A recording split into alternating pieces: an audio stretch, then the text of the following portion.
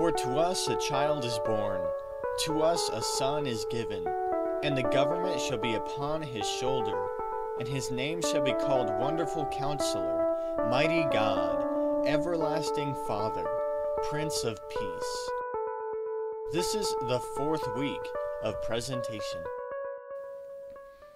Now, what I want you to note in this kind of focal scripture for the Advent season, which is fulfilled in the Christmas coming of Jesus, is I want you to notice that although in the book of Isaiah it talks repeatedly about how this figure, this person who comes, the suffering servant, the wonderful counselor, the King of Kings, is going to suffer and to bear the sins of, as we later find out in the New Testament, in the form of Jesus, he bears the sins of the whole world. I want you to notice that in this particular passage, it's not the focus.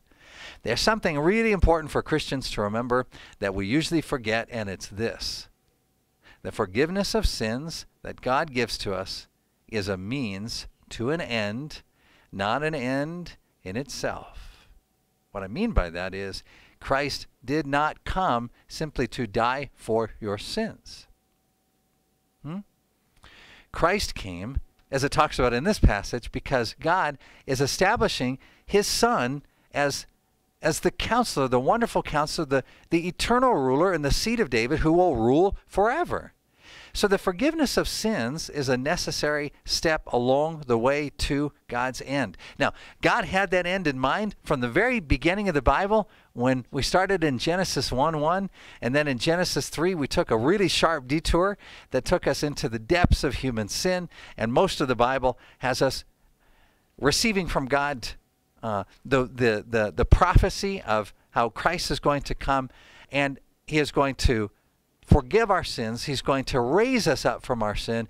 As he goes down into death, we also will die, and then we'll be raised up to new life the same way that he is. But I want you to notice that the focus of the Advent season is not the forgiveness of sins.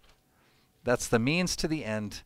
The end is Christ coming to rule with fairness and justice.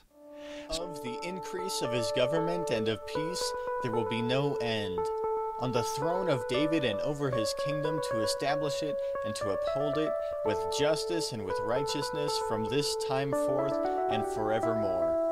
The zeal of the Lord of hosts will do this. If you would like more information on .W Evangelical Church, check out dotheword.org.